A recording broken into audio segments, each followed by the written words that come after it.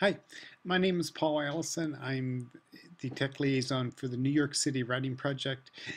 And 11 years ago, started a site called youthvoices.net. And along with Chris Sloan in Salt Lake City and many, many others, I've been building the site now for over a decade. And I want to just share a few things and have some old video and some new video, and just want to show you how we start with questions, how we think about inquiry and starting where students' passions are, where their interests are, where their curiosities are. And yeah, let me show you a video, very brief video from this summer where I explain what Youth Voices means to me.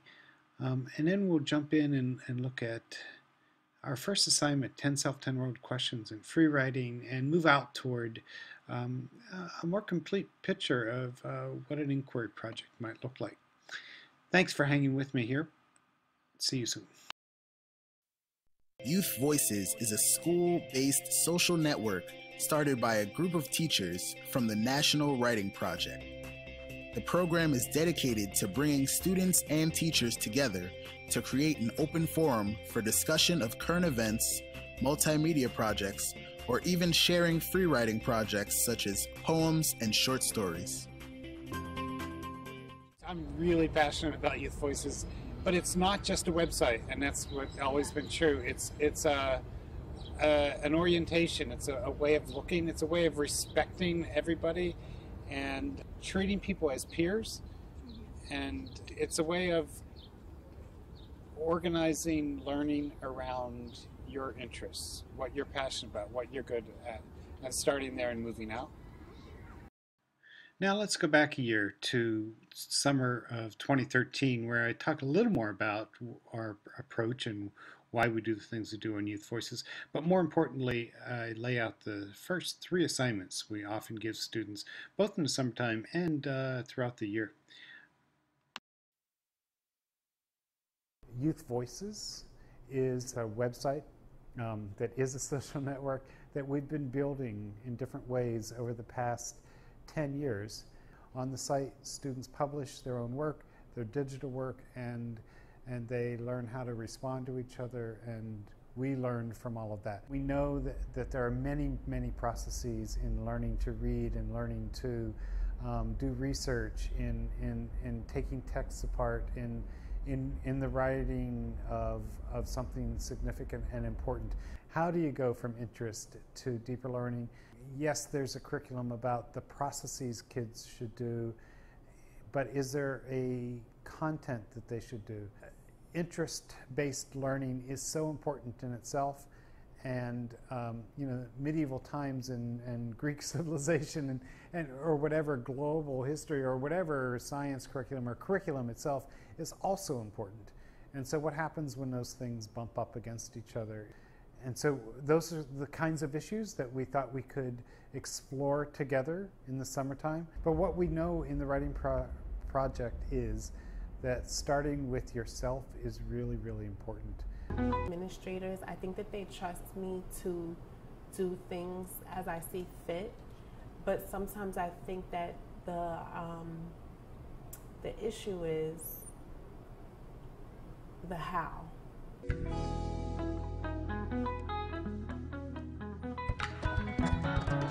Like, what are the words, like in Google, if you were going to search for that question, you'd be able to find that question. Okay, we'll get back to that, okay? Okay, so you may notice that we just gave you 3 assignments. So you're going to write 3 paragraphs about yourself. You're going to make an avatar or icon. It can't be your likeness. It can't be a picture of you. 10 questions, real questions. Your neighborhood, your past, your future, your family. Deep questions, questions that you have about yourself. Then 10 questions about the world. Could be religion, politics, big questions. Do I have friends that are trustworthy? What does the modern man think about the modern woman? Are we actually being heard in society or ignored? What will I be? What will my a profession be? Why is bullying such a big issue? Like their surroundings that they live in, how does that affect their decisions, and that will affect the way they live their life? Why am I quiet when I should be loud? Who invented language? Why will the government in Egypt stop murdering its people? Do I still believe that there's such thing as bad people? What kind of person do my friends portray me as? When I had a chance to help my brother, why didn't I? What is my identity? How much longer will the indigenous people of Latin America continue to suffer because of their own wealth? Doing the 10 self-10 world questions, and then what we follow that with is immediately is coming up with 5 keywords for each question, and so that begins to give categories. It gives categories to the questions. My keyword, I put voices in society. I put helping. Reincarnation. What's your topic? Well, the question was, how much longer will the indigenous people of Latin America continue to suffer because of their own wealth? Yeah. Did you try indigenous people? How do we just teach them to like love learning? I would probably start with the 10 world questions, because that probably gets them thinking about, you know, the world and like probably how our history has formed these questions for them or helped them think about these questions. Reek was the student who I originally saw her researching about Egypt, because that's where her family. So Reek, say your question again.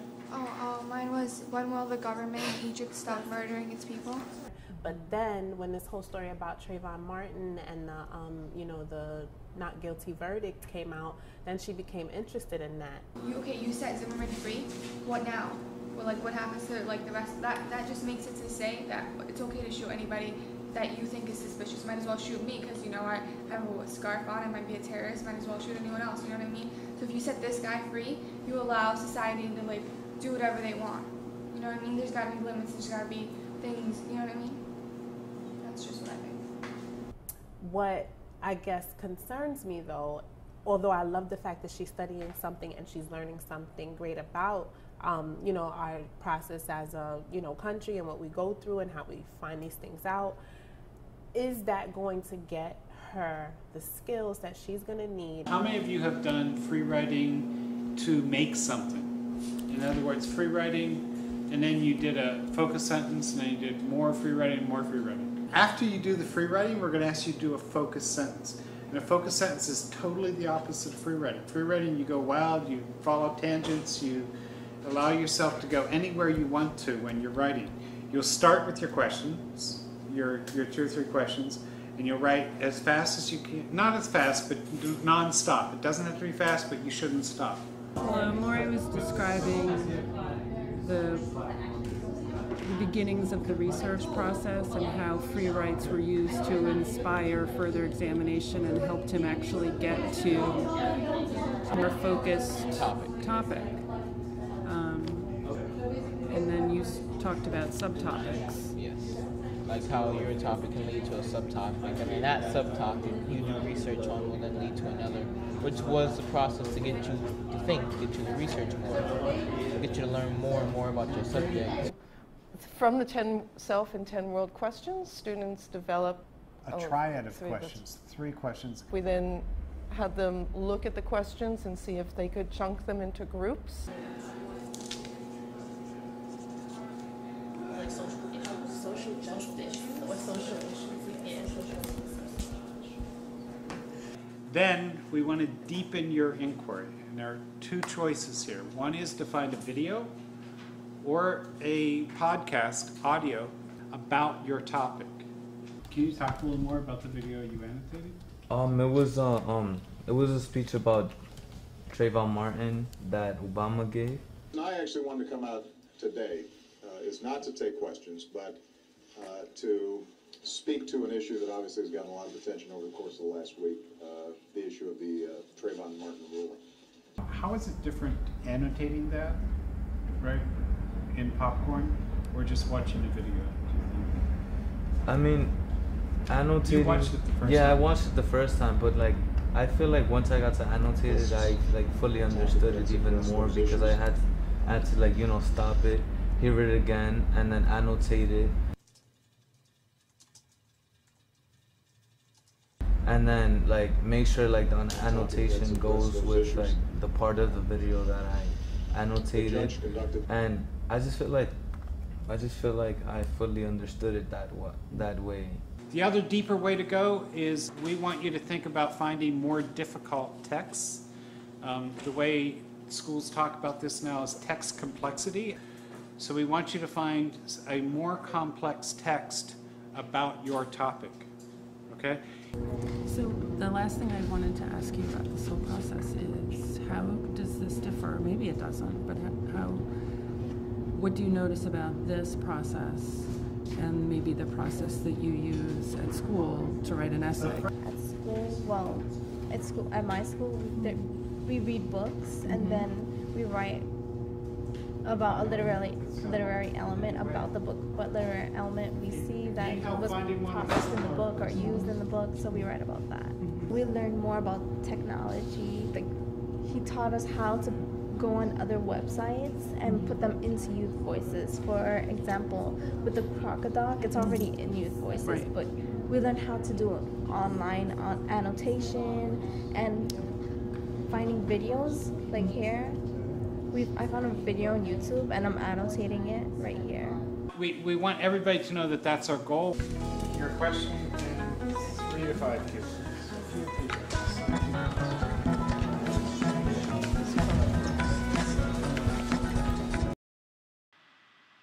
All right, now let's turn to a video from 8 years ago in my classroom where we were doing very much the same kinds of things around 10 world, 10 self questions. It's important to understand that this work is based on the work of James A. Bean and his work in democratic education, and Paulo Freire and his work with generative themes, and obviously Peter Elbow's work with free writing. And so yeah, it's been important for many, many years, this kind of work. Leading towards students finding their passions, finding what's at the heart of their curiosities, and developing those together. So here's a video from 8 years ago.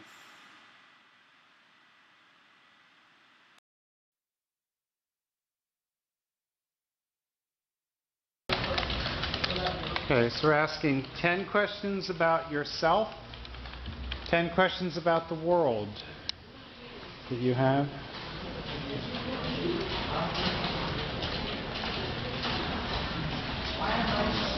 I see some people doing it easily and some people having difficulty. So, right there, please. What do you have? 4. What will I do for a living? Why do I laugh loud? And will I ever get a dog? Those are real questions? I guess. Well, think about them. Make them real, okay? Make them think.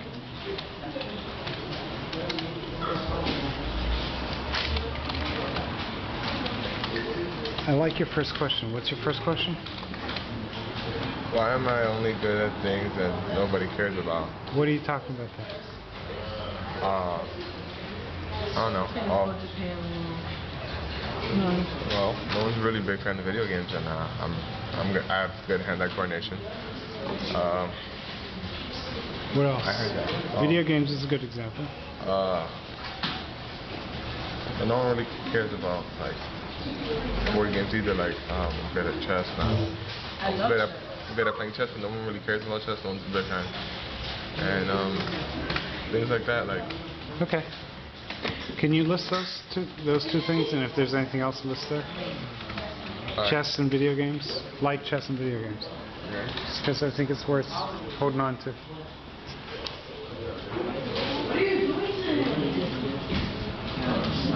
So you're asking world questions right away? Mm-hmm. Okay, so what are your world questions? You recording me? Yeah. Nah, that's not good. Come on. Why is the city a bad environment? Why does the city have to have drugs? Why are there not a lot of cops in the city? Okay. The question. How do you spell extinct? How do you what? Spell extinct. I don't know how to spell it. EXTINCT. What's your question here? Will humans become extinct? Yeah. Your Well, world question. I wanted to know, will humans be extinct? What? Will humans be extinct? What kind of question is that? Shut up. It's okay. Come on. And will the world be covered in water in the future? Keep going. What else? Will there be flying cars? How was the Earth formed? The Big Bang or what? And what will New York look like in the future? That's all I have so far. Okay. Cool. Always at school. Okay, so why don't you make that homework? Something more general. Or study. Homework's one word. Homework is one word. Huh? Will students need to go to school in the future? Would they make sneakers that will make you fly? Would there be better places to chill? Will they ever come to New York again, but cheaper? Alright, so this was a bit of a mess. Even though these ninth graders were great in how they handled it. You recording me? Yes. Will I go to a good college? Will I become a lawyer? You skipped the first one. Why? Because I don't want to say that. I'm not going to say older than why I got to say That's older. a good one. No. Okay, go ahead. What are you reading? All right. Will I ever like the Yankees again? Why I have to be Dominican? Why I like to study law? Why do I seem to look at the world different than others? Why do I have to be so sensitive? Why do many girls help me because I get enough attention? And why do people consider me conceited? I said. I just want to know what kind of category I fall under, my age. Alright. So your question is, am I normal size? Yeah. That makes sense, right? Yeah, but doesn't it look like self questions? What are they again? So what? Thank you for taking the time to look at this issue of 10 Self, 10 World Questions, this issue of starting with kids' questions, their passions, their curiosities, and building out to generative themes that they can study and go deeper with. Want to refer you better to Curriculum Integration, James A. Bean's book, especially Chapter 4, where a lot of the ideas around this came from. And if you go to our page on Youth Voices, youthvoices.net/questions, you can learn more about what we're up to here.